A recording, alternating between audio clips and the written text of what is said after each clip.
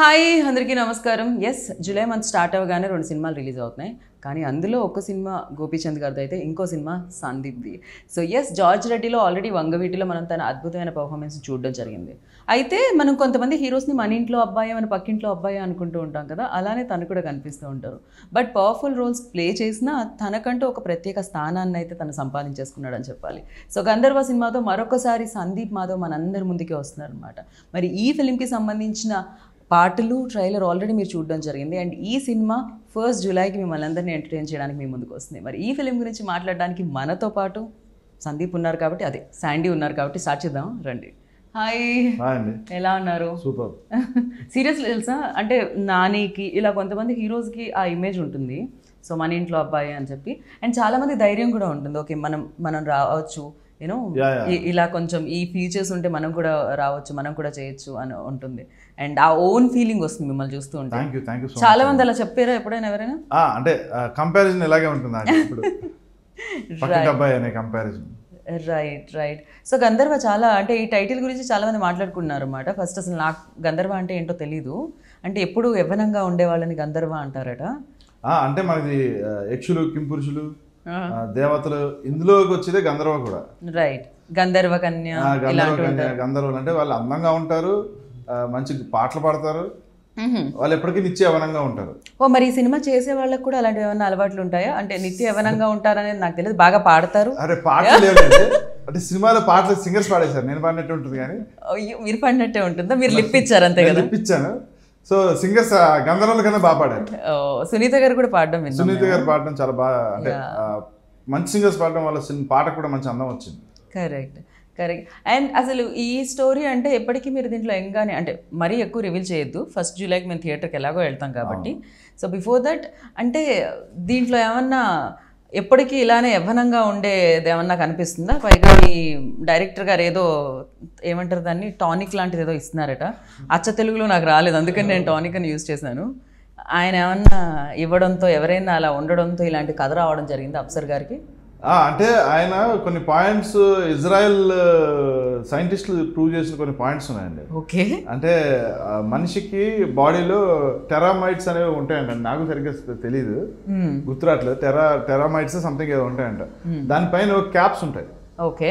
So ఆ cap అనేది మనకు బాడీలో ఉన్న ఆక్సిజన్ బట్టి, మన బాడీ తీసుకునే స్థాయిని బట్టి ఆ క్యాప్స్ తగ్గిపోతూ ఉంటాయి. ఎప్పుడు అది ఒక 16 ఏళ్ళు 18 ఏళ్ళ నుంచి తగ్గిపోవడం మొదలెడుతుంది బాగా. సో తగ్గిన కొద్దీ మనం ముసలవుతూ ఉంటాం. సో ఆయన దీని మీద రీసెర్చ్ చేసిందా, దానికి అంటే ఈ పాయింట్ అనుకుంటారు, రీసెర్చ్ చేశారు సైంటిస్టులు కూడా. మాకు టైంకి వాళ్ళు ఒక ప్రూవ్డ్ లాజికల్ థియరీ తీసుకొచ్చారు. ఓకే. సో దాన్ని బేస్ చేసుకున్నది కాదు, దాన్ని కూడా బేస్ చేసుకుని. ఓకే. ఓ, నిజంగా అలాంటి డ్రింక్స్ ఉన్నాయా? మామూలుగా అంటూ ఉంటాం కదా, అమృతం తాగితే ఎప్పుడు అలానే ఉండిపోతారు. చెప్పాలంటే మైకేల్ జాక్సన్ ఉన్నారు కదండి. అవును. మైకేల్ జాక్సన్ దగ్గర ఆక్సిజన్ ఛాంబర్ ఉండేది. సో ఆయన ఎప్పుడు యవ్వనంగా ఉండడం కోసం, స్కిన్ యంగ్ గా ఉండడం కోసం ఆయన ఆక్సిజన్ ఛాంబర్లు ఎక్కువ గడిపేవారు అనమాట.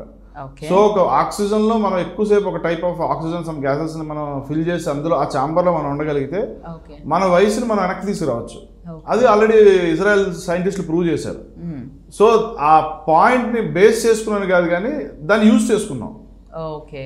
ఓ, దానివల్ల వచ్చే కష్ట నష్టాలు కూడా ఉంటాయి ఈ సినిమాలో? అంటే కష్ట నష్టాలు ఉంటాయి, ఎందుకంటే ఎప్పుడు యవ్వనంగా ఉన్నామని అదే కదా, మన వాళ్ళంతా చుట్టుపక్కల వాళ్ళంతా ముసలాళ్ళు అయిపోతుంటారు. అదే కదా, మనం చేసుకున్న వాళ్ళేమో ముసలోళ్ళు అయ్యి ఉండి మనం యవ్వనంగానే ఉంటే అదే. మామూలుగా వైఫ్ అండ్ హస్బెండ్ ఉన్నారు అనుకోండి, భర్త యంగ్ ఉండిపోయి భార్య ముసలిది అయిపోయింది అనుకోండి, ఈగో వచ్చేస్తుంది కదా. ఈగో నా మామూలుగా కాదు అసలు. సో అలాంటిదే ఇది కూడా. ఈగో కాదు కానీ దీంట్లో ఈగో కూడా ఉంటుంది, అది కొంచెం హిలీరియస్ గా కామెడీగా ఉంటుంది. ఓకే. ఓ, ఇది ఇప్పుడు ఏ జోనర్ ఫిలిం అనుకోవచ్చు మనం దీన్ని? చెప్పాలంటే ఫిక్షనల్ ఫ్యామిలీ డ్రామా అండి. Fictional family drama. Okay. So దీంట్లో ఎంటర్టైన్మెంట్ కూడా ఉంటుందా? ఎంటర్టైన్మెంట్ ఫుల్గా ఉంటుంది. ఓకే. సో ఫస్ట్ అప్సర్ గారు ఈ ఫిలిం వచ్చి ఈ ఐడియా మీకు చెప్పినప్పుడు అండ్ మిమ్మల్ని ఎక్సైట్ చేసి అండ్ ఓకే నేను చెయ్యాల్సిందే అనిపించిన పాయింట్స్ ఏమున్నాయి ఇందులో? ఇది హీరో క్యారెక్టరేషన్ అండి. ఓకే. అంటే అతని జర్నీ ఉంటుంది. హీరో ఒక జర్నీ, ఒక మిలిటరీ ఆఫీసర్గా అంటే అక్కడ మిలిటరీ ఆఫీసర్గా కనపడినప్పుడు ఏంటంటే అతను కొంచెం స్టబ్బర్న్ పర్సన్ లాగా, కొంచెం మెచ్యూర్డ్ పర్సన్ లాగా ఆ క్యారెక్టర్ ఉంటుంది. దాని తర్వాత ఏంటంటే అతనికి ఒక తెలియని ఒక పెయిన్ ఉంటుంది మనిషిలో. అంటే నేనని చెప్పుకోలేకపోతున్నా, నా ఐడెంటిటీ పోయింది. ఇప్పుడు మనకి ఆధార్ కార్డులు వచ్చాయి, 71లో ఆధార్ కార్డులు లేవు. 71లో ఉన్న మనిషికి ఆధార్ కార్డు ఎక్కడ ఉంటుంది? ఇప్పుడు ఇక్కడికి వచ్చింది ఎవడైనా ఆధార్ కార్డు అడుగుతున్నాడు, వాడికి దగ్గర అది కూడా ఉండదు. సో ఏ ప్రూఫ్స్ లేవు, అతను ఎక్కడి నుంచి వచ్చాడో తెలియదు. సో సొంత ఫ్యామిలీలో ఉన్నా సరే సొంత ఫ్యామిలీ ఎవరు గుర్తుపట్టట్లే. ఇది నేనే అంటే గుర్తుపట్టడం అంటే సిమిలర్గా ఉన్నాం అనుకుంటాను, కానీ 50 సంవత్సరాల తర్వాత మనిషి వచ్చేస్తాడని వాడు అనుకోడు. సో వైఫ్ ఒప్పుకోదు, కొడుకు ససేమిరా ఒప్పుకోడు, మనవాడికి ఏం అర్థం కాదు, ప్రపంచానికి అసలు ఏం జరుగుతుందో తెలియదు. ఇలాంటి సిచ్యువేషన్స్ లో ఉన్న హీరో అండి, హీరో క్యారెక్టర్. సో ఆ క్యారెక్టరైజేషన్ నచ్చి సో ఇదేదో మనకి వర్కౌట్ అయ్యేలా ఉంది, బాగుందని చెప్పి చేద్దాం అనుకున్నాను. Right.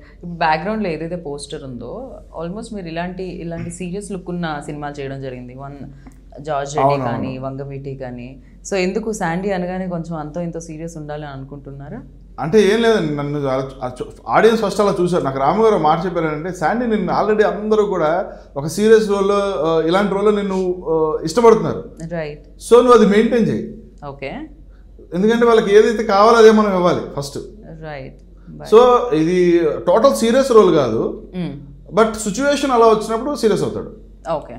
Okay. So hero character నాకేమర్థమైందంటే, hero character ఏదైతే ఉంటుందో అది సీరియస్ గానే ఉంటుంది, చుట్టుపక్కల క్యారెక్టర్స్ ఏవైతే ఉంటాయో అవి ఫన్ ని జనరేట్ చేస్తాయేమో. అదే ఇతను చేసిన పని వల్ల ఫన్ క్రియేట్ అవుతూ ఉంటుంది. ఓకే. ఓకే. అండ్ ప్రొడ్యూసర్ కూడా, అంటే ఫ్యామిలీ ఫిలిం ఇది, అంటే ఫ్యామిలీ ఎంటర్టైనర్ అంటే స్టోరీ గురించి అనట్లేదు. సో ప్రొడ్యూసర్ డైరెక్టర్ వాళ్ళ అన్నయ్య, అండ్ డైరెక్టర్ కి మీరు బాగా ఫ్రెండ్. సో ఇది ఒక ఫ్యామిలీ ఫిలిమే అయింది కదా, డెఫినెట్ గా ఆల్ టుగెదర్ అన్ని కలిపి. డైరెక్టర్ గా నేను కూడా యాజ్ లైక్ బ్రదర్స్ లాగే ఉంటాం. అవును, ఎప్పటి నుంచో ఉన్నట్టుంది కదా మీరు. అంటే యాక్చువల్లీ సినిమా కథ చెప్పినప్పటి నుంచి మాకు పరిచయం, బట్ అది 1.5 year అయింది. అంటే లాక్డౌన్ లో స్టార్ట్ చేసుకున్నాం మేము. లాక్డౌన్ లో పరిచయం అయిన వాళ్ళందరూ లైఫ్ లాంగ్ ఫ్రెండ్స్ వరకు. ఎందుకంటే లాక్డౌన్ లో ఎవరి పరిచయం అయితే వాళ్ళతోనే తిరుగుతుంటాం కదా, కొత్త వాళ్ళని కలిసి ఛాన్స్ ఉంటుంది. కరోనా తిరగడానికి కూడా లేదు, జూమ్ కాల్స్ ఇవే కదా, వాట్సాప్లే కదా. యా. సో ఫన్నీ ఫాక్స్ గురించి చెప్పండి. వాళ్ళ బ్రదర్ చాలా కామ్ గా ఉన్నారు, ఆయన అయితే ప్రొడ్యూసర్. అవునండి, ఆయన ఏంటంటే ఆయన లైక్ కార్పొరేట్ పర్సన్. వాళ్ళకి A to Z అనే ఒక A to Z అనేది యాక్షన్ గ్రూప్ ఆఫ్ ఇండస్ట్రీస్ అని man power supplying some type of company ఉంది. అండ్ వాళ్ళు అంటే మిలిటరీ బ్యాక్ డ్రాప్ నుంచి వచ్చిన, మిలిటరీ అంటే డిఫెన్స్ బ్యాక్ డ్రాప్. డిఫెన్స్ నుంచి ఆయన వచ్చి ప్రొడ్యూసర్ గారు వచ్చే సుబాని గారు, ఆయన నేవీ నుంచి వచ్చారు. అఫ్సర్ డైరెక్టర్, అలా తమ్ముడు అఫ్సర్ వచ్చి మన మిలిటరీ నుంచి వచ్చారు. సో మిలిటరీ బ్యాక్డ్రాప్ నుంచి వచ్చారు కాబట్టి ఈ కథను బాగా ఇష్టపడి, ఆ మిలిటరీని నేను ఉంటుంది కదా ఎవరికైనా, ఇప్పుడు యాజ్ అన్ యాక్టర్ నేను యాక్టర్ చూడగానే ఒక ఇది వస్తుంది. సో అలా వాళ్ళు ఆ క్యారెక్టర్ని బాగా ప్రేమించారు అనమాట. ప్రొడ్యూసర్ గారు కూడా, సుబాని గారు కూడా ఏంటంటే ఈ టైప్ ఆఫ్ కథను అని చెప్పేసి అని బాగా నచ్చింది. ఆయన కూడా మంచి టేస్ట్ ఉన్న వ్యక్తి కాబట్టి ఇదే చేద్దామని కూర్చున్నారు దీని మీద. Right. So military back drop అంటున్నారంటే దీనికి కూడా అంటే దేశానికి సంబంధించిన ఎలిమెంట్స్ ఏమన్నా ఉంటాయా, ఓన్లీ ఇది ఒక పర్సన్ కి అక్కడ నుంచి వచ్చేసిన తర్వాత జర్నీనా? యాక్చువల్లీ ఏంటంటే ఒక ఇన్సిడెంట్ కోసం, అంటే ఒక యుద్ధంలో జరిగిన ఒక ఇన్సిడెంట్ అండి. ఆ ఇన్సిడెంట్ వల్ల హీరో ఫ్యామిలీకి ఏం జరిగింది, ఏం నష్టపోయారు అనేది సినిమా. సో ఆ ఇన్సిడెంట్ దాకానే మిలిటరీ అనేది ఉంటుంది. దాని తర్వాత అతను ఇక్కడికి వచ్చేసిన తర్వాత నేను మిలిటరీ అని కూడా నమ్మడం అనమాట. ఓకే. సో బేసిక్గా నేను విన్నది ఏంటంటే, ఇది హిమాలయాలు అటువైపు కూడా కొంచెం షూట్ అది మంచులో జరిగిందని విన్నాను. అయితే ఒక సాంగ్ కూడా మీరు ఒక సాంగ్ కూడా అక్కడ వార్ ఎపిసోడ్ అండ్ సాంగ్ అక్కడ చేశారు. కానీ నాకు ఎప్పుడు హీరోయిన్ల మీద చాలు కలుగుతుందండి అక్కడ చేసినప్పుడు. అబ్బాయిలు మాత్రం మొత్తం వేసుకుంటూ ఉంటారు, అమ్మాయిలు మాత్రం ఆ సిల్క్ ఆ శారీస్ లో అలా పాపం ఆ చలిలో ఎలా ఎక్స్ప్రెషన్ వస్తుందనే నిజంగా నాకే అనిపించింది, బాగా అనిపించింది. ఇప్పుడు హీరోయిన్ అయిన తర్వాత కొంచెం ఎక్స్పోజ్ చేయాల్సి వస్తుంది, లైక్ డాన్స్ చాలా పల్చగా వేరే వేసుకోలేము. ఒక వేవ్ చేయాలంటే మనం అది ఎక్స్పోజ్ చేయాల్సి వస్తుంది. సో మేమేంటంటే 3 స్వెటర్లు వేసుకున్నాం. పాపం అమ్మాయికి ఏంటంటే అసలు కవర్ చేసుకోవడానికి ఛాన్స్ లేదు, -6 degrees అండి. ఇంకా అమ్మాయి పరిస్థితి చూడాలి అక్కడ. మేము బాగానే ఉన్నాం, బాబా అమ్మాయి ఏంటండి లోపల 3 స్వెటర్లు ఉంటే మేము బాగానే ఉన్నాం, అసలు హ్యాపీగా ఉంటుంటారు మీరు. 4 వేసుకుని బాగున్నాం మేము. అదే పాపం అమ్మాయికి ఎక్కువ వేసుకోవడానికి లేదు ఛాన్స్. మొత్తం ఐస్ లోనే, ఇంకా ఐస్ అంటే ఐస్ లోంచి వచ్చి వాటర్ ఉంటుంది చూడండి, ఇంకా చల్లగా ఉంటుంది, దాంట్లో దిగి చేయాల్సి వచ్చింది అమ్మాయి.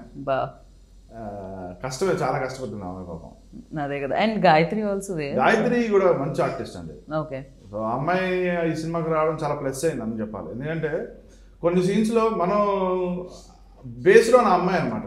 ఇంటర్వ్యూ బ్యాంక్ అని ఆ అమ్మాయి పర్ఫార్మెన్స్ మీద బేస్ ఉంటుంది. సో ఆ ఇంటర్వ్యూ బ్యాంక్ చూసిన తర్వాత నాకు అనిపించింది అంటే నిలబెట్టేసింది ఆ అమ్మాయి ఇంటర్వ్యూని అని అనిపించింది. ఓకే. అండ్ సాయి కుమార్ గారు also playing a role. Sai Kumar గారు అండ్ మన బాబుమోహన్ గారు వాళ్ళిద్దరిది కాంబినేషన్ అనమాట. సో వాళ్ళతో జర్నీ కూడా నాకు చాలా హ్యాపీ జర్నీ. అంటే సాయి కుమార్ గారితో ఎప్పటి నుంచో అనుకుంటున్నా చేద్దామని, మాకు ఆయన ఫ్యామిలీ ఫ్రెండ్స్. సో ఆయనతో ఎప్పటి నుంచో కలవాలి చేద్దాం అనుకున్నా కానీ కుదరలేదు. ఈ సినిమాతో అలా కుదిరింది. ఇంకోటి కుదరడంలో ఇంకా బెటర్ ఏంటంటే నా కొడుకు క్యారెక్టర్ చేయడం. ఆయన ఇదేదో చాలా కొత్తగా ఉంది. మీ కొడుకు క్యారెక్టర్ సాయి కుమార్ గారు అనమాట. ఓకే. కొడుక్కి 55 ఏళ్ళు ఉంటాయి, వాళ్ళ తండ్రికి 25 ఏళ్ళు ఉంటాయి.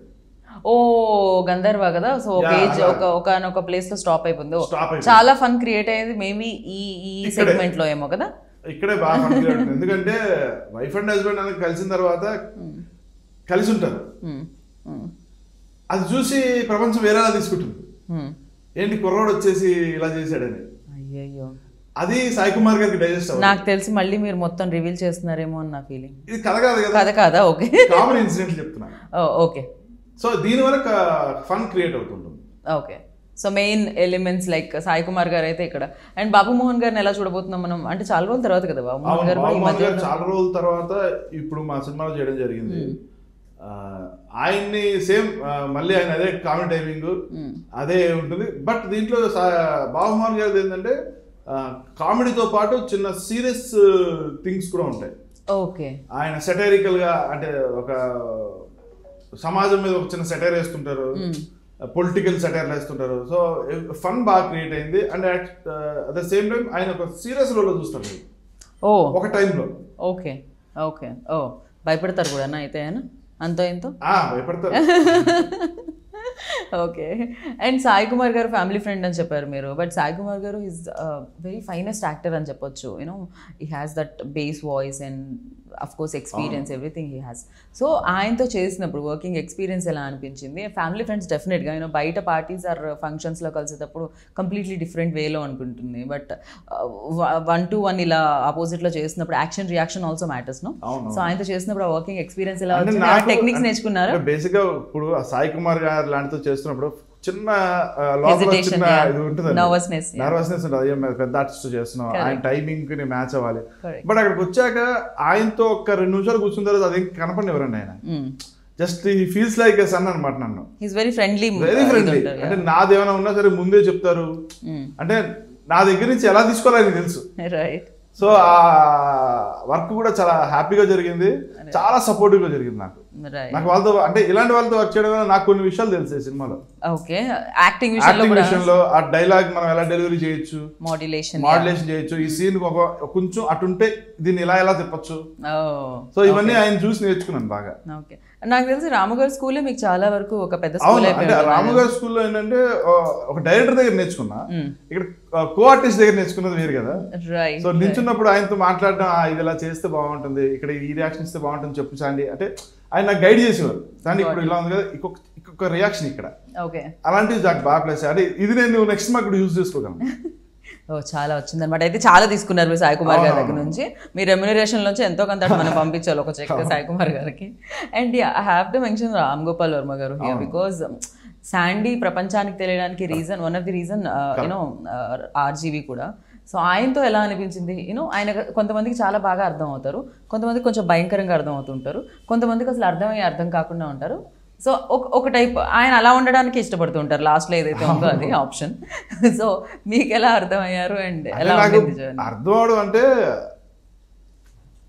ఆయన దగ్గర నుంచి ఆయన చూస్తే ఫస్ట్ మనకి ఏంటంటే మన వయసు అసలు ఎనర్జీ సరిపోవట్లేదు నాకు ఆయనతో వర్క్ చేయడానికి అని అనిపిస్తుంది ఫస్ట్. కానీ ఆయనకు అందరూ బేసిక్గా అమ్మాయిలే ఇష్టం అని చెప్తూ ఉంటారు, అబ్బాయిలతో ఆయన ఎక్కువ తిరుగుతూ ఉంటారు. చెప్పాలంటే అబ్బాయిలు కూడా బాగా ఇష్టం, నాకు కూడా లవ్ యూ అని పెడతారు. అంటే ఆయన బేసిక్గా ఏంటంటే లవబుల్ పర్సన్ అండి. ఆయన మనం బయట ఏంటంటే గంభీరంగా ఉంటారు, కానీ మనం దగ్గరికి వెళ్ళి మాట్లాడితే అంత పెద్ద డైరెక్టర్తో వర్క్ చేస్తాను ఫస్ట్ నేను టెన్షన్ పడ్డాను. అంటే రామ్ గోపాల్ నాట్ జోక్ కదా. నేను ఫస్ట్ సినిమా రామ్ గోపాల్ వర్మ గారితో చేయడం అంటే నేను ఫస్ట్ నర్వస్ ఫీల్ అయ్యాను. ఎప్పుడైతే ఇలా ఆయనతో కూర్చున్నానో అసలు ఆ నర్వస్నెస్ కనపడినవారు ఆయన. సో వెరీ ఫ్రెండ్లీ పర్సన్ అనమాట. ఆ ర్యాప్ ఇప్పటికీ మెయింటైన్ అవుతుంది శాండీకి అండ్ ఆర్జీవి గారికి? Definitely. Okay. And for you like ఒక్కొక్కరికి ఒక్కొక్క వీక్నెస్ అండ్ స్ట్రెంగ్త్ ఉంటుంది కదా. మీకేంటి అసలు మూవీలో అంటే శాండీ ఇది బాగా చేయగలుగుతారు, శాండీకి ఇది కొంచెం నర్వస్నెస్, లైక్ సందీప్కి కొంచెం ఈజీ ఆర్ డిఫికల్ట్ అనేది ఉంటుంది కదా. సో ఫర్ యూ ఏంటవి? అంటే నాకు అలవాటు బయోపిక్లు చేయడం వల్ల రొమాంటిక్ సీన్స్, అమ్మాయిలతో సీన్స్, కొంచెం లవబుల్ సీన్స్ కొంచెం ఇబ్బందిగా కష్టంగా ఉంటాయండి. బయోపిక్ లో వైఫ్ ఉంటారు కదండి. అలా అంటే వైఫ్ ఉంటుంది బయోపిక్ లో ఎప్పుడు కూడా ఆ క్యారెక్టర్ రొమాన్స్ చేయదు కదా.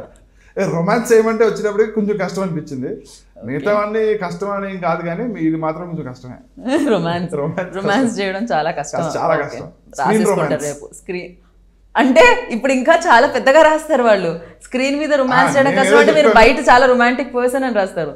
శాండీ అవుట్ సైడ్ చాలా స్క్రీన్ యాక్టింగ్ గురించి చెప్పారు. ఓకే. రియల్ లైఫ్ లో సందీప్ ఇంకా నాకు పెళ్లి అవ్వలేదు కాబట్టి అది చెప్పకూడదు. Oh my goodness. ఓకే, మీ ఇష్టం వచ్చి రాసుకోండి. నేనైతే క్యాప్షన్స్ ఇవ్వాలని అనుకోవట్లేదు. సో ఫ్యామిలీ ఫ్రెండ్ అన్నారు ఇందాక సాయి కుమార్ గారు. మీరు అంటే ఇండస్ట్రీ బ్యాక్గ్రౌండ్ ఏమన్నా ఉండిందా మీకు? ఇండస్ట్రీతో relations are contacts ఉండిందా before you, అంటే మీరు వచ్చే ముందు? అంటే ఒక గ్రాండ్ ఫాదర్ నాకు ఆయన కేకే శర్మన్ ఉన్నారు. సో ఆయనకి ఫ్యామిలీ ఫ్రెండ్స్ అన్నమాట. సో అలా మాకు బాగా పరిచయం. మీ ఫ్యామిలీ నుంచి ఎవరైనా ఇండస్ట్రీ పర్సన్స్ ఉన్నారా? కేకే Sharman black and white artist ఒక ఆయన ఉండేది. బ్లాక్ అండ్ వైట్ జమానాలో అంటే జాపన్ బ్లాక్ అండ్ వైట్ సినిమాలు. కరెక్ట్. ఓ ఆయన మీకు తాతయ్య అవుతారు. ఓకే. సో మీకు ఎప్పుడు ఈ యాక్టింగ్ కి కీడ దిమాగ్లో అంటే బ్రెయిన్ లో? చిన్నప్పటి నుంచి అండి. 3 years అప్పటి నుంచి నేను స్టేజ్ డ్రామాస్ చేయడం. ఓకే. సోలో అంటే అప్పుడు నేను ఒక ఎల్కేజీ అనుకుంటా, ఎల్కేజీలో అత్తర్ సాహిబ్ అని సోలో పర్ఫార్మెన్స్ చేశాను. అత్తర్ సాహిబ్ అంటే అత్తర్ అమ్ముకునే సాహిబ్ అనమాట. సో దాంట్లో ఫన్నీ అంటే ఫన్ ఉంటుంది అనమాట సోలో పర్ఫార్మెన్స్. సో అక్కడి నుంచి నాకు యాక్టింగ్ అంటే బాగా ఇంట్రెస్ట్. సో ఎప్పుడు ఏ యాన్యువల్ డే వదలలేదు. సో అలా చేసుకుంటూ నాకు ఇది ఇంట్రెస్ట్ అని దీంట్లోకి వచ్చా. సో కాలేజ్ లో చాలా మంది fan following ఉండిందా? Female fan following అంటే స్టేజ్ మీద కనిపించే వాళ్ళకి ఎంతో కొంత బ్యాక్ బెంచ్ అయినా కూడా సంథింగ్ ఏదో అంటే నేను చిన్నప్పుడు అంటే బాగా డాన్స్ చేసేవాడిని. స్టేజ్ పర్ఫార్మెన్స్ అంటే పవన్ కళ్యాణ్ పాటలు చేయడం నాకు అలవాటు బాగా. ఇష్టం అమ్మిగా అంటే ఆయన ఫ్యాన్ ని. చిన్నప్పటి నుంచి ఎక్కువ చిరంజీవి గారి పవన్ కళ్యాణ్ సినిమాలు చూసి, చెప్పాలంటే నా యాక్టింగ్ నేర్చుకున్నది చిరంజీవి గారి సినిమాలు చూసే. సో అలా నాకు ఆ డాన్స్ మీద బాగా ఇంట్రెస్ట్. సో అప్పుడు నేను కాలేజ్లో పర్ఫార్మ్ చేయడం. ఓకే. సో అలా అప్పటి నుంచి అలవాటు అయింది. But college is different and movie is different కదా. ఇక్కడికి ఆపర్చునిటీస్ రావాలి అంటే it will take time and everything కదా. దానికి చాలా ఎఫర్ట్స్ ఇవ్వాల్సి వస్తుంది. సో ఇది ఎలా అయింది అసలు ఆర్జీవి గారు అప్రోచ్కి ముందు అంటే నేను చాలా చేశాను సినిమాలు, చిన్న క్యారెక్టర్లు చేసున్నా, 1-2. జోష్లో చేశాను నేను. ఓకే. జోష్ is like my first film camera experience అనమాట. ఓకే. సో జోష్లో కనపడకపోవచ్చు అప్పుడు. అన్ఫార్చునేట్ అది అంత పెద్ద బిగ్గెస్ట్ కమర్షియల్ కాదు. అంటే నా క్యారెక్టర్ కూడా చిన్నదనమాట. అంటే మీకు తెలుసుగా జనరల్గా సినిమాలు చేస్తాం కానీ అన్నీ మనం కనపడాల్సిన అవసరం లేదు. సినిమా నేర్చుకునే క్రమంలో, సినిమా అంటే ఏంటో నేర్చుకునే క్రమంలో చేసుకుంటూ వెళ్ళా. సో సినిమా అంటే ఏంటో అర్థమైన తర్వాత జర్నీ ఇంకా డిఫరెంట్గా మొదలైంది నాది. Right. I heard about you like మీరు ఏదైతే నచ్చుతుందో చాలా చూజీ అని, సో నచ్చిన ప్రాజెక్ట్ మాత్రమే చేస్తానని, అదర్వైజ్ ఎన్ని ప్రాజెక్ట్స్ వచ్చినా చేయకపోవడము, అండ్ అఫ్ కోర్స్ అది చాలా ఎక్కువ కేర్ తీసుకుంటారు దీని పట్ల అని. ఏంటి అది రియలేనా? సో ఏంటంటే ఒకటి విన్నప్పుడు మనం ఎగ్జైట్ అవుతాం. రైట్. ఆ ఎగ్జైట్మెంట్ లో మనం చేసేయగలం. రైట్. ఆ ఎగ్జైట్మెంట్ ఆ రోజు రాలేదంటే ఇంకా చేయకూడదు. సో అందుకని ఎగ్జైట్ ఫీల్ అయినవన్నీ నేను అంటే పెట్టుకుంటుంటా చేద్దామని. రైట్. అండ్ గంధర్వ ఫిలింకి వస్తే ఈ టైటిల్ ఎవరండి? Day 1 నుంచి ఇదే టైటిల్ ఉంటుందా, లేకపోతే ఆ ఏజ్ ఫ్యాక్టర్ ఏదైతే ఉందో సో దీంట్లో సో 25 ఏళ్ల కుర్రోడు అండ్ కొడుకు తండ్రి ఇదైతే ఉందో దాన్ని చూసి వచ్చిందా, లేకపోతే ఫస్ట్ నుంచి ఉండిందా టైటిల్ ఆన్ బోర్డ్? బేసిక్గా కథ అనుకున్నప్పటి నుంచి ఒక 2-3 టైటిల్స్ అనుకున్నాను. ఫస్ట్ వచ్చి ఇతను మిలిటరీ పర్సన్ కాబట్టి ఆ కోణంలో ఒకటి ఆలోచించాం. Okay. So time period travel ఉంది కాబట్టి ఆ కోణంలో ఒకటి ఆలోచించాం. రైట్. బట్ ఇవన్నీ కూడా కలిసి వచ్చేది గంధర్వ. అంటే అతనికి మనం ఇంకా ఎక్స్ప్లెయిన్ చేయక్కర్లే. గంధర్వులు అనగానే అర్థమైపోతుంది వీడేదో అవనంతో ఉండేవాడు ఎప్పటికీ అని ఒక సెటప్ వచ్చేస్తుందని. సో నేను డైరెక్టర్ గారు ఇది ఫిక్స్ అయ్యాను అనమాట. Right. And rap rock Shakeel, so తను మాట్లాడుతున్నా కూడా ర్యాప్ చేస్తున్నట్టు ఉంటుంది. ఇస్ వెరీ స్టైలిష్ స్పీచ్ ఇచ్చే మ్యూజిక్ డైరెక్టర్ అని చెప్పొచ్చు అనమాట. సో తను మ్యూజిక్ ఇవ్వడం జరిగింది. ఆల్రెడీ 2 songs రిలీజ్ అయ్యాయి అండ్ చాలా మంచి వ్యూస్తో ముందుకెళ్తూ ఉన్నాయి. అండ్ ర్యాప్ షకీల్ గురించి చెప్పండి. Shakeel is very very good music director, అంటే సెన్స్ ఉన్న వ్యక్తి. ఓకే, సిచ్యువేషన్ ని కరెక్ట్ గా హ్యాండిల్ చేస్తాడు అనమాట. అంటే కథలో ఎటువంటి ఆ సందర్భానికి ఏమొస్తే బాగుంటుంది, అలాగే అంటే క్లాసికల్ లోనే ఒక మాస్ మిక్స్ చేస్తాడు అతను. రియల్ లైఫ్ లో కూడా చాలా మాస్ మిక్స్ చేస్తూ ఉంటాడు. అతను క్లాసిక్ గా కనిపిస్తాడు కానీ మాస్ పర్సన్. సో అలాగే సాంగ్స్ కూడా agree with you. So songs కూడా అదేలా ఉంటాయి అనమాట. ఫస్ట్ ఏదో క్లాసిక్ సాంగ్ లో మొదలవుతుంది కానీ అది మాస్ సాంగే. ఆ బీట్కి వచ్చినప్పుడు ఎక్కడో పెడతాడు mass. Right. And Jawahar Reddy గారు హ్యాండిల్ కెమెరా కదా. జవహర్ రెడ్డి గారు చాలా ఎక్స్పీరియన్స్డ్ సినిమాటోగ్రఫర్. సో ఆయనతో వర్కింగ్ ఎక్స్పీరియన్స్ ఎలా అనిపించింది? సో ఆయన ఏమన్నా సినిమాకి ఆయన ఎంతవరకు ప్లస్ అయ్యారు ఈ సినిమా? ఆయన మా సినిమాకి చాలా ప్లస్ అయ్యారండి. ఎందుకంటే డైరెక్టర్ గారికి ఉన్న విజన్ కానీ ఆయన కథ రాసుకున్న కథకి ఎలా తీసుకోవాలన్న ఒక ప్లానింగ్ ఉంది. ఆ ప్లానింగ్ ని కరెక్ట్ గా క్యాచ్ చేయాలి కెమెరామెన్. సో మీకు ఇదే అంటే ఒకవేళ ఇంత ఎక్స్పీరియన్స్ లేని వ్యక్తి కాకపోతే అంత క్యాచ్ చేయగలిగేది కాదేమో అనిపించింది. సో ఈయన రావడం వల్ల ఏంటంటే డైరెక్టర్ గారికి మాకు చాలా ప్లస్. నన్ను కూడా చాలా అందంగా చూపించారు ఈయన, ఎక్కడ కాంప్రమైజ్ అవ్వకుండా. అంటే మేము ఏదైనా విషయాల్లో డైరెక్టర్ గారు కానీ మేము కానీ లేదు ఇలా చేసుకుందాం పర్వాలేదు అంటే పర్వాలేదు అనేది లేకుండా గట్టిగా చేద్దామని చెప్పేసి ఆయన ఎక్కడ కూడా కాంప్రమైజ్ అవనివ్వలేదు. Right right. సో గంధర్వ టైటిల్ కాబట్టి టైం పీరియడ్ దీంట్లోకి వస్తుంది కాబట్టి, అంటే ఒక ప్లేస్లో ఆగిపోతుంది కాబట్టి నేను దీనికి రిలేటెడ్ కొన్ని క్వశ్చన్స్ అడుగుతాను. You have to answer that. So first question ఏంటంటే గంధర్వ సో ఇప్పుడున్న హీరోస్లో ఎవరికి సూట్ అవుతుంది అది కరెక్ట్గా? అంటే ఇప్పటికీ అలానే ఉన్నారు. మహేష్ బాబు గారు చిన్నప్పటి నుంచి చూస్తున్నాను, ఆయన అలానే ఉన్నారు లిటరలీ. కరెక్ట్. సో ఆయనకే సూట్ అవుతుంది. అందగాడు అంటే ఫస్ట్ మనకి అంటే అలా స్ట్రైక్ అయిపోయింది ఆయనే. రైట్. సో అలాగే ఇప్పుడున్న హీరోస్లో వాళ్ళు 25 years వెళ్తే బాగుంటుంది అనుకునే హీరోస్ ఎవరున్నారు మళ్ళీ? అంటే మనం చూస్తున్నాం కదా, ఇప్పుడు మనం పెద్దగా అయిపోయాము, వాళ్ళు మళ్ళీ ఆ ఏజ్కి వెళ్తే బాగుంటుంది అనుకునే హీరో చాలా మంది ఉన్నారు అలాగే మనకి. అంటే అమ్మాయిలకే కాదు అబ్బాయిలకు కూడా చూస్తే అబ్బా అనిపించే వ్యక్తులు ఉన్నారు. చిరంజీవి గారు యంగ్ అయిపోతే బాగుంటుంది అనిపిస్తుంది. ఆయన మాస్ అంటే నేను మళ్ళీ గ్యాంగ్ లీడర్ టైప్ లో. పవన్ కళ్యాణ్ గారు మళ్ళీ ఈ తమ్ముడు తొలి ప్రేమ చేస్తే బాగుంటుంది అనిపిస్తుంది. సో అలా నాగార్జున గారు మళ్ళీ గ్రీక్ వీరుడు లాగా కనిపిస్తే, అంటే ఇప్పుడు కూడా ఆయన గ్రీక్ వీరుడే అదే కదా. మళ్ళీ ఆ సినిమాలో తబు ఆయన పేరు చూడండి, మళ్ళీ అది ఎప్పుడు ఇంకా రాదేమో, బట్ ఆయన ఇప్పుడు అలాగే ఉన్నారు. బట్ అలా అనిపిస్తుంది. మీరు అడిగారు కాబట్టి మళ్ళీ ఒకవేళ వీళ్ళు వెనక్కి వస్తే. రైట్. నాకు కొన్నిసార్లు అనిపిస్తుంది నా చిన్నప్పుడు చూసిన సినిమాలు ఇప్పుడు ఒక థియేటర్లో వేస్తే బాగుంటుందని. అలా సో పాత చేసిన సినిమా అండ్ ఇప్పుడు వేస్తే బాగుంటుంది అనుకున్న ఫిలిం ఏది మళ్ళీ బ్యాక్ వస్తే ఆ డేస్? అండ్ మనం మాత్రం మాయాబజార్ అండి. మాయాబజార్ ఇదే ఏజ్ లో ఉండాలి, మాయాబజార్ చూస్తూ ఉండాలి. అంటే మనం ఎప్పుడు జస్ట్ అలా పాస్ట్ లో చూసాం అనుకోండి, 4-5 సీన్లు చూసి వెళ్తాం. ఆ సినిమాకి ఆ స్క్రీన్ ప్లేకి ఉన్న బలం అది. సో అలాంటి మాయాబజార్ వేరే లెవెల్. అంటే మీరు బాగా పాతది అంటున్నారు కాబట్టి మాయాబజార్ ఇచ్చారు. మధ్యలో చాలా సినిమాలు అపరిచితుడు అవ్వచ్చు, మనకి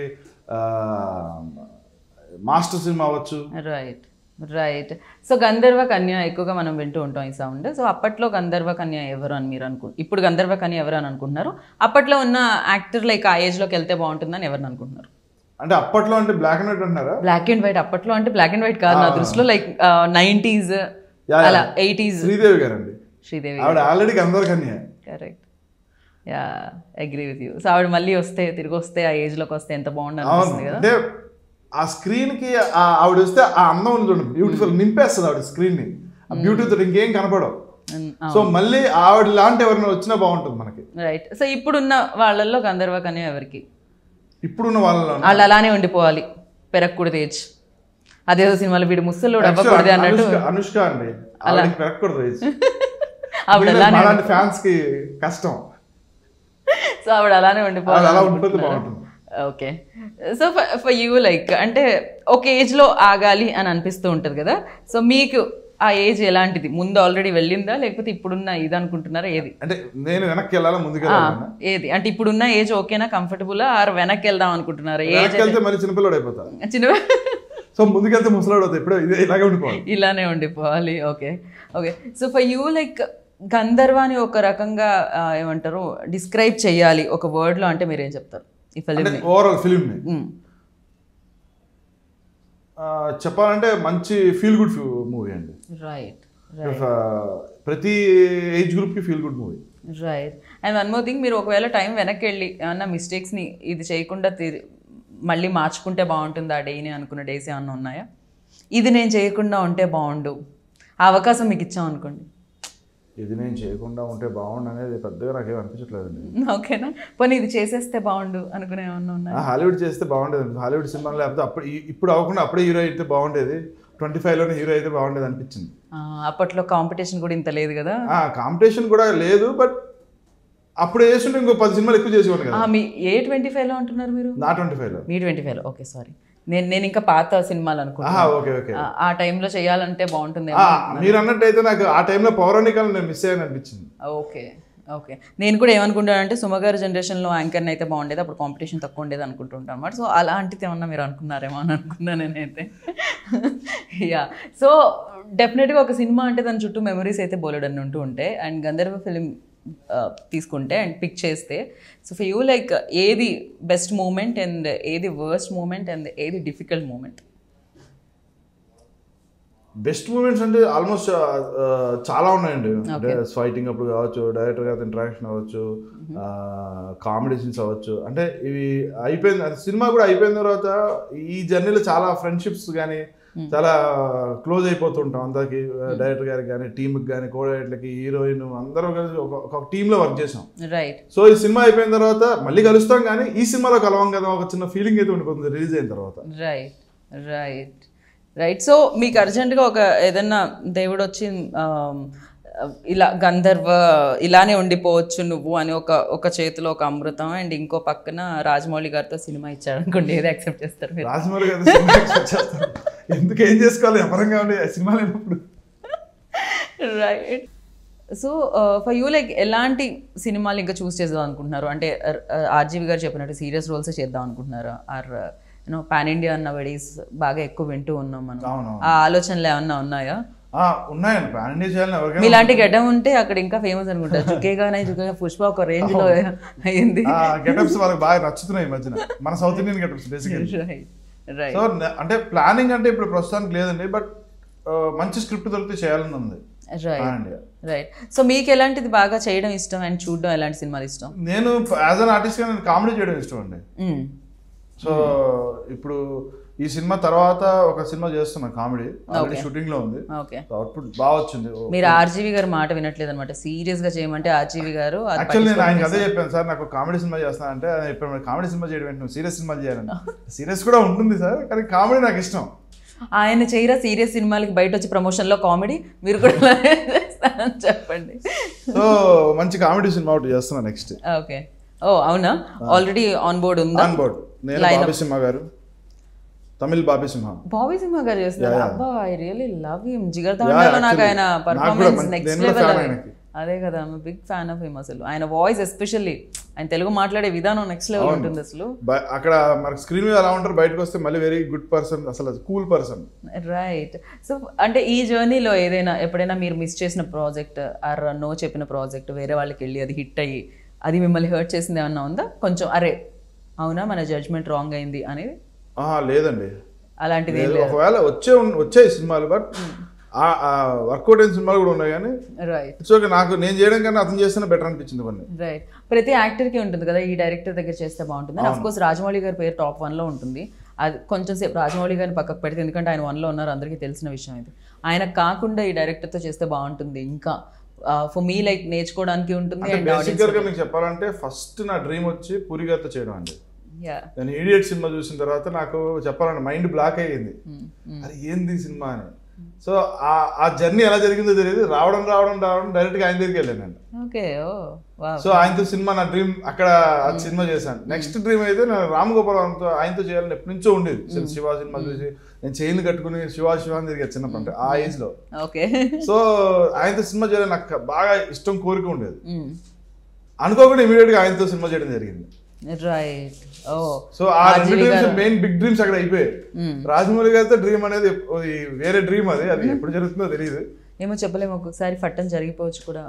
అలా నాకు చాలా మంది డైరెక్టర్లు ఉన్నారంట. వినాయక్ గారు అవ్వచ్చు, మన అనిల్ రావుపూడి గారు అవ్వచ్చు, ఈవి సత్యనారాయణ గారితో చేయాలని అంటే ఆయన టైమింగ్ ఆయన చూస్తే అనిపించేది, బట్ మనకు కుదరలేరు ఆయన ఇప్పుడు. Yeah correct.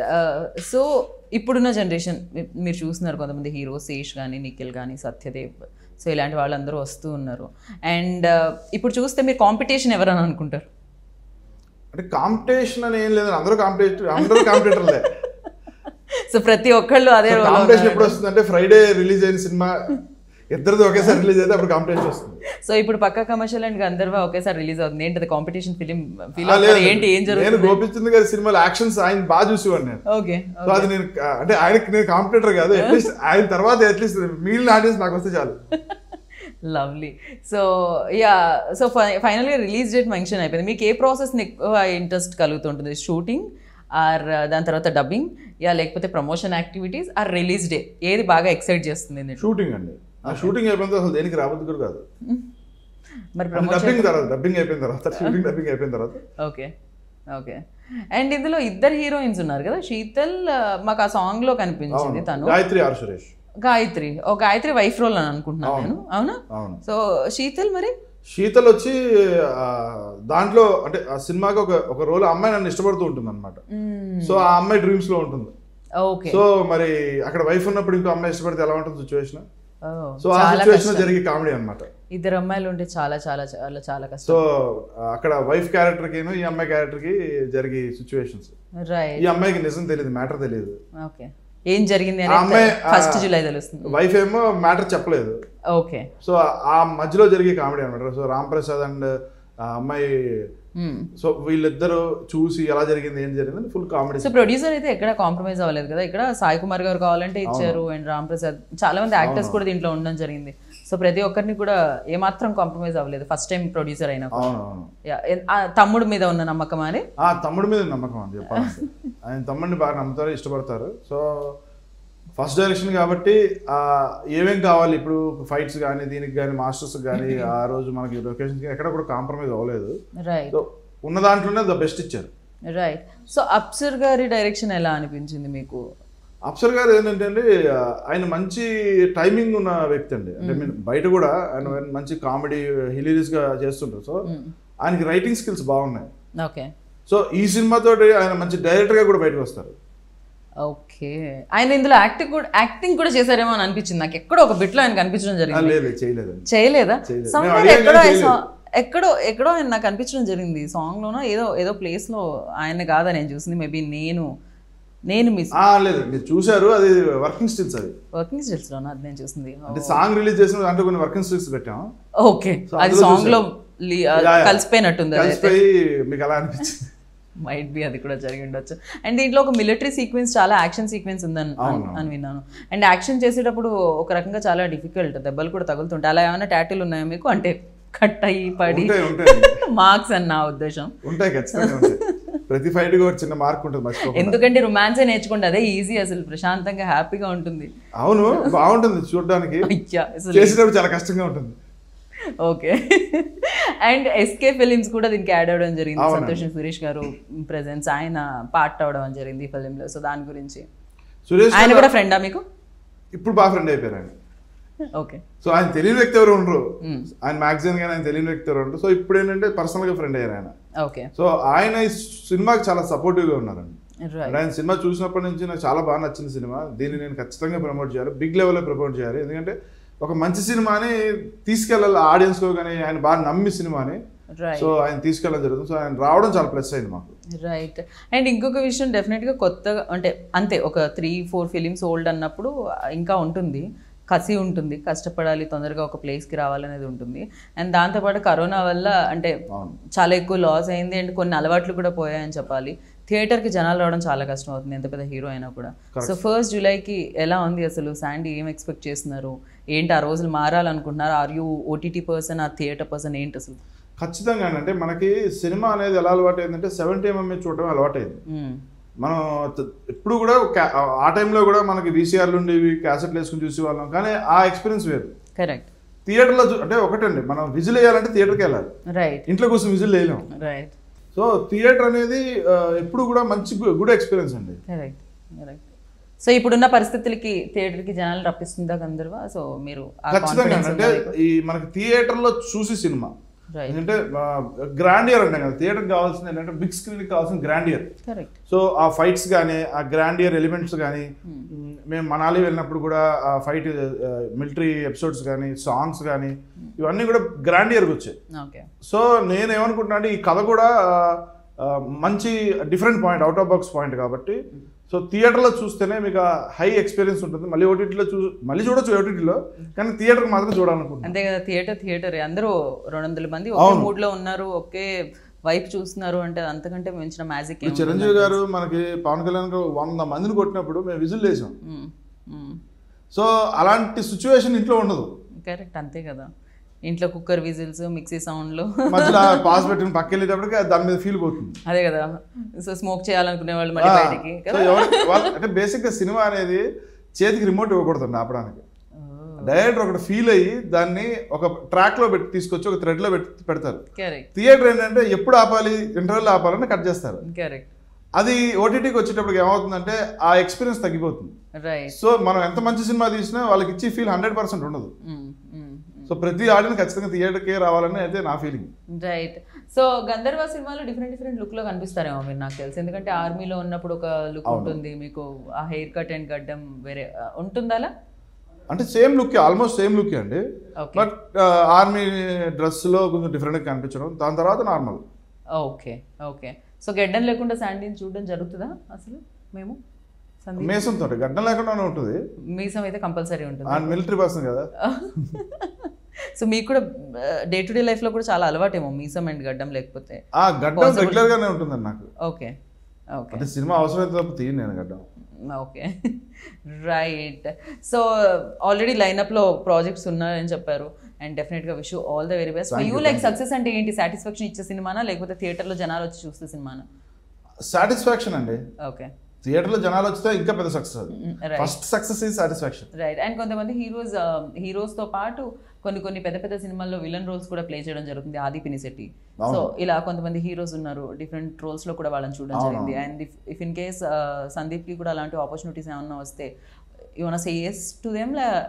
డెఫినెట్లీ అండి. కాకపోతే అది రోల్ బట్టి కూడా మనం చూస్తాం, అంటే ఎంతసేపు మన స్పాన్ ఉంది. రైట్. అండ్ ఫైనల్గా గంధర్వ గురించి ఒక ముక్కలో ఆడియన్స్కి చెప్పాలంటే ఏం చెప్తారు? గంధర్వ అంటే ప్రతి ఫ్యామిలీ ఒకసారి వెళ్ళి సినిమా చూడాల్సిన సినిమా అంటే, ఎందుకంటే మనకి ఈ సినిమా చూసిన తర్వాత ప్రతి ఒక్కళ్ళు వాళ్ళ ఫాదర్ని ఫీల్ అవుతారు, వాళ్ళ కొడుకుని ఫీల్ అవుతారు, భార్య భర్తల మధ్యన ఉన్న ఒక బాండింగ్ని ఫీల్ అవుతారు.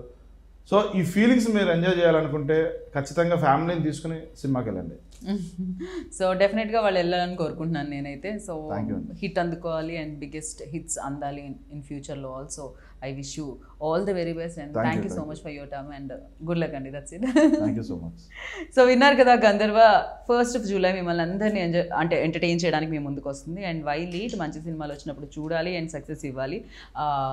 థియేటర్స్కి వెళ్ళండి, చూడండి అండ్ హిట్ చేయండి. This is GeethaBhagath signing off. Take care, by.